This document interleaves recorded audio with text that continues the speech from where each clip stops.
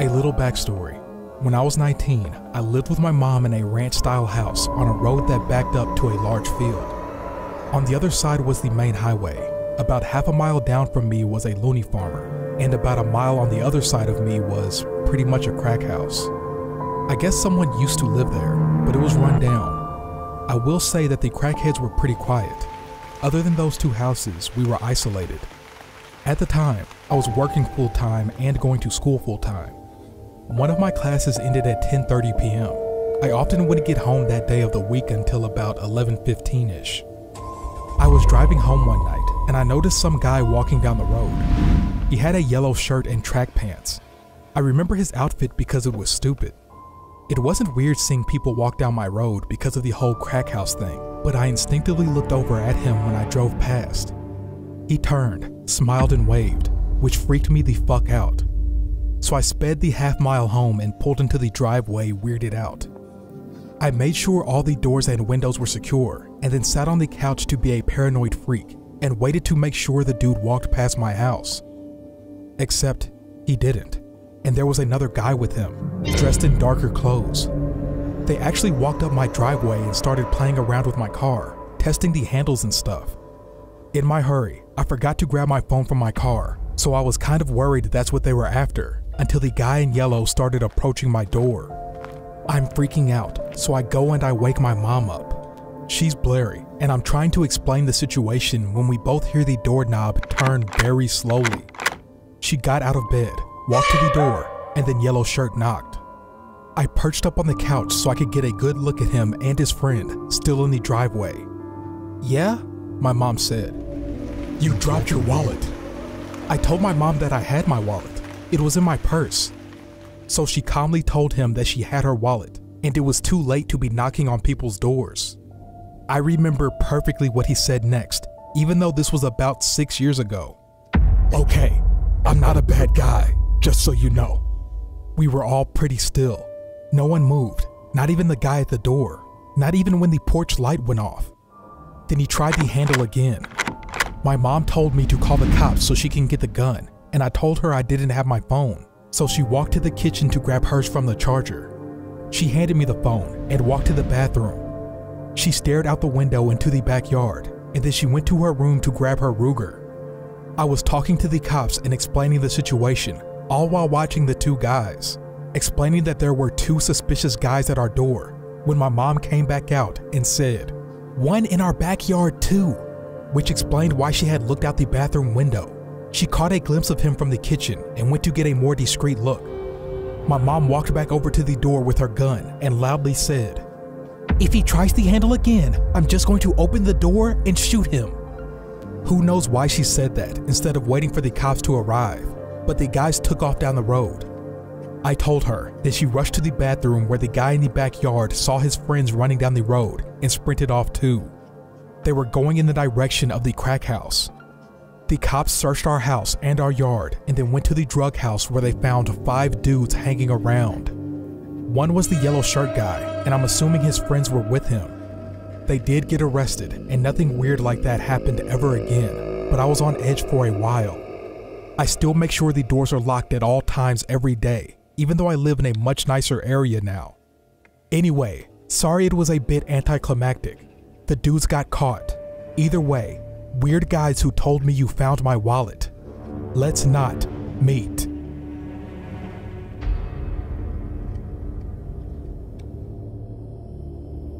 This happened when I was a bartender about 4 years ago, but I think about it often as it has changed the way I operate throughout life.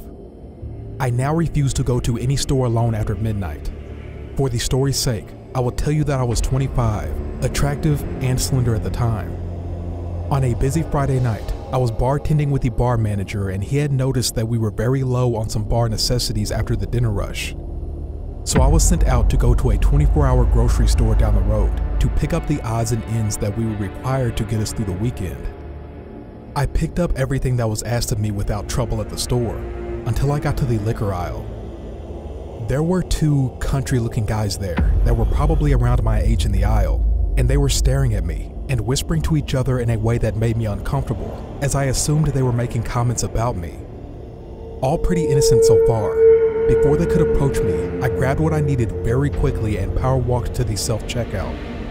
I really booked it out of there, because when you're a bartender, it's kind of like you are on stage and are required to be charming and interact with people that you otherwise absolutely wouldn't be able to tolerate unless you're getting paid to.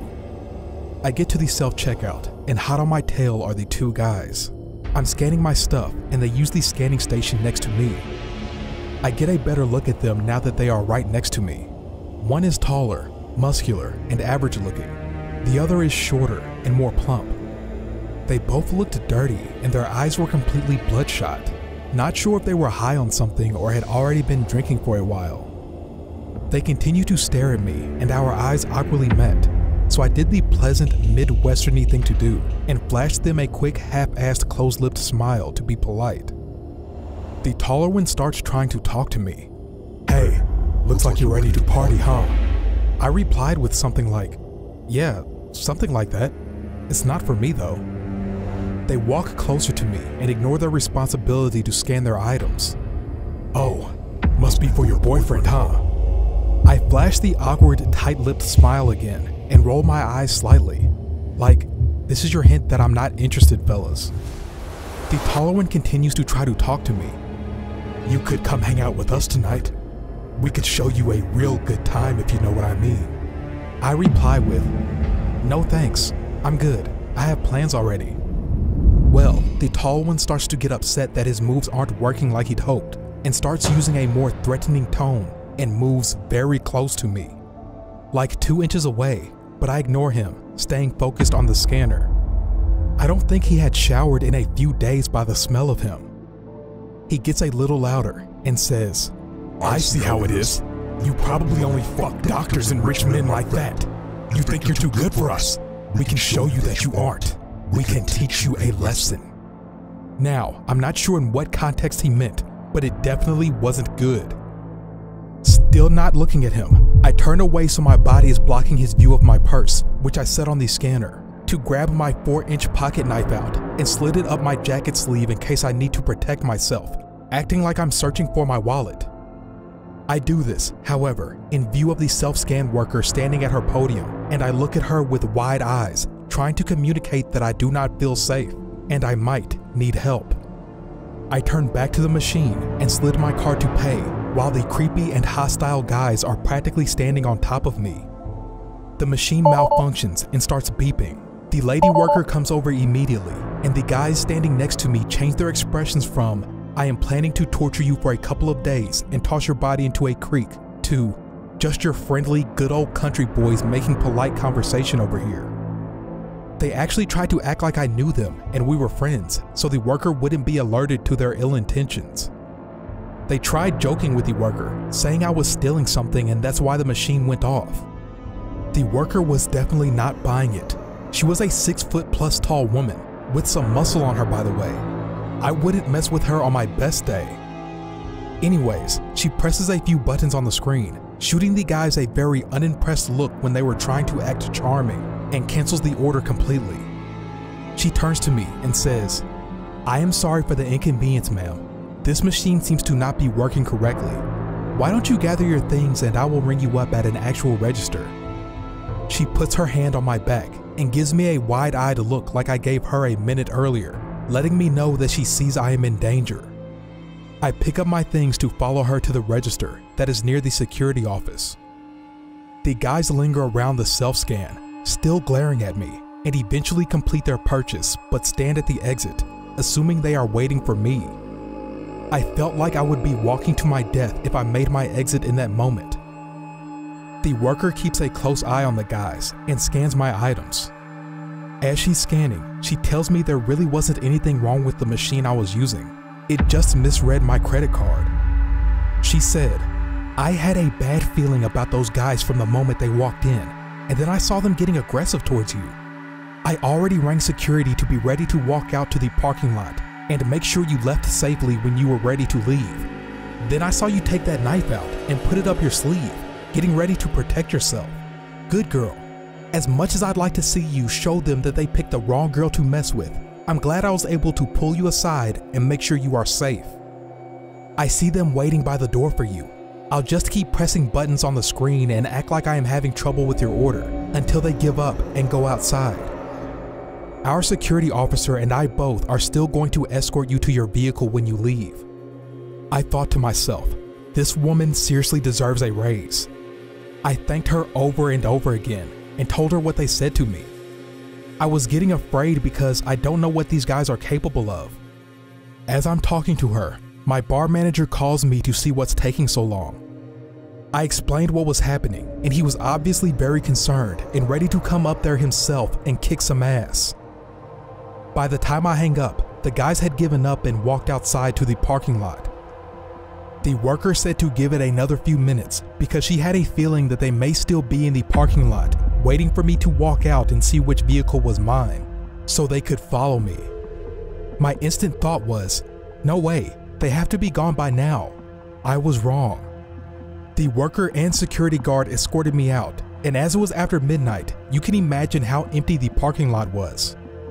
Towards the back of the lot, there sat an old big pickup truck running with the lights on pointed towards the store. It was a huge parking lot, and it wouldn't have made sense for them to initially park like that, so I'm assuming they moved the truck to sit that way so they had a full view of when I exited the store to go to my vehicle. It was like being stalked by very hungry lions. When I unlocked my car, they saw that me, the worker, and the guard were looking directly at them, and that I wasn't getting in my car until we watched them leave. They then peeled out of the parking lot. I mean, they seriously did a burnout to establish that they were pissed and trying to intimidate us or something. Aw, poor creeps didn't get their way. Boo-hoo. I thanked the worker and the guard over and over again, as I am certain they had just saved my life, or at least saved me from having to live with whatever those guys were planning on doing to me. I did write a long letter to the store manager and to their corporate location describing how their employees protected me and how grateful I was. I really hope that earned her a promotion, bonus, or raise. She didn't know me at all and was ready to protect me, which really isn't her job, but she did it anyways. Needless to say, I do not go late night shopping by myself anymore. Never will again.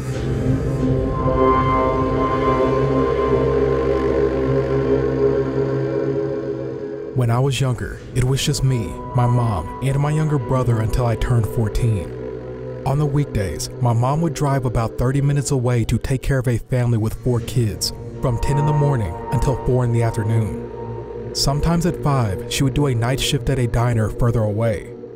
My brother and I were homeschooled, having tutors over 3 days a week for 4 hours each time. This left us mostly home alone. Our closest neighbors were around half a mile away, and very few cars passed by. We lived in a small, old house and had 3 dogs at the time: 2 German Shepherds and a Belgian Malinois, a protective working dog. Our yard wasn't fenced, so we spent most days on the porch with a fan on, doing homework or reading while the dogs played ball. After 5 p.m., we followed strict instructions from my mom to bring the dogs in, close the blinds and such. But sometimes, when bored or the dogs were too energetic, I'd play with them outside despite the small size of our house and the large size of the dogs. On a day when I knew my mom was working the night shift, my brother and I decided to play with the dogs. He went outside to get the fetch toys while I stayed inside with the barking dogs. I eventually stopped doing the dishes, pulled down the blinds, and looked outside. There, my brother was talking to a man who seemed to be urging him into his car. I screamed and rushed outside, with the dogs right behind me. My smallest dog, Totoro, jumped on the man, barking fiercely. The other dogs joined in, and I told my brother to go inside. I managed to get Totoro back inside with the other dogs and blocked the door with the dining table. I held a kitchen knife, frightened, along with the barking dogs. I remained on the couch, peeking through the blinds as the man glared at our house and was swearing. I was terrified he might enter and harm us. He eventually drove off and my mom arrived about 30 minutes later, although it felt much longer. My brother and I recounted the incident, explaining how the man had approached my brother, asking him to come see his puppy and leading him towards his car. We went to our neighbor's house and called the police. They questioned us, but my description was vague, mentioning only that the car was old and red and the man was tall and white. I spoke to my mom recently, and for the remainder of our time living there, a police car would drive down our street a few times a week. The officer who took my statement became close to our family. We spent time together, sharing meals, and he even took one of our dogs in when our apartment couldn't accommodate all of them. We've remained close even though we're now separated by 5 states. Regrettably, he's now seriously ill due to liver failure, and my family plans to visit him one last time this week. This situation reminded me of the guy who tried to abduct my brother, as his actions introduced me to the person who has become the most loving and significant in my life. I can't fathom who I'd be without him.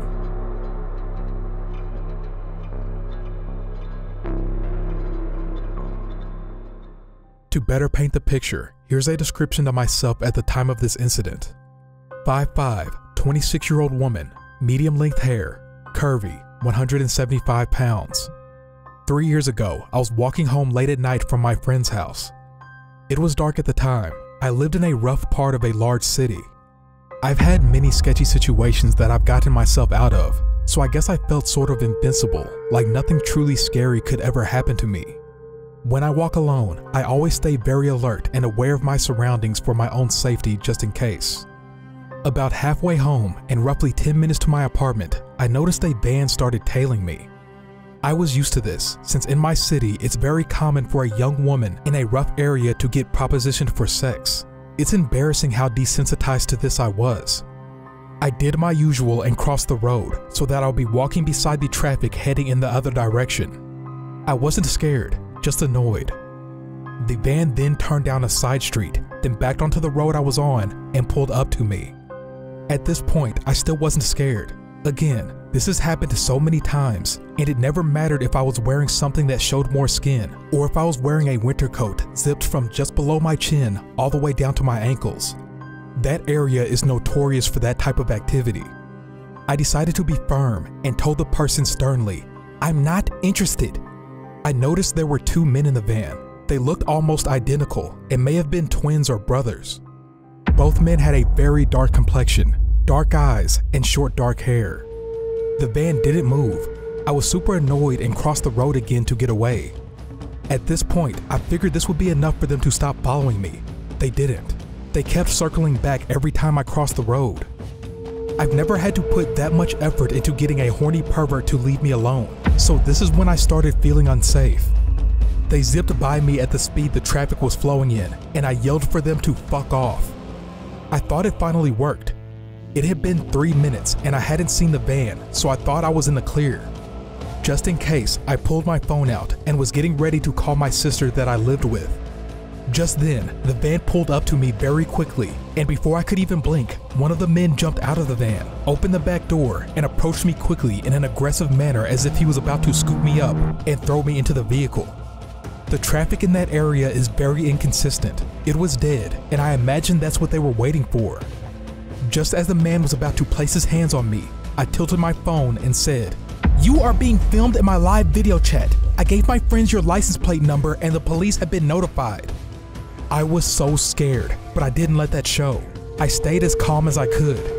The man paused, like he was considering if I was bluffing or telling the truth, so I tilted the phone more as if I was giving the fake audience a better look at him. He then jumped into the van and they sped off. I have never been the same since that night. I'm afraid of walking alone now, even in the daytime. Stay safe out there. To the 2 creeps in that van, let's not ever meet, and I hope karma finds you both soon.